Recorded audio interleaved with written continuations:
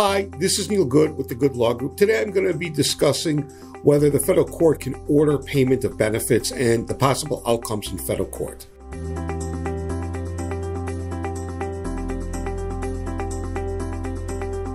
I think before we start talking about that, you should understand what you have to get to before you get to federal court. So for most people, they apply, get turned down, file an appeal, get turned down a second time. That's called reconsideration. File an appeal, get a hearing. They lose at their hearing.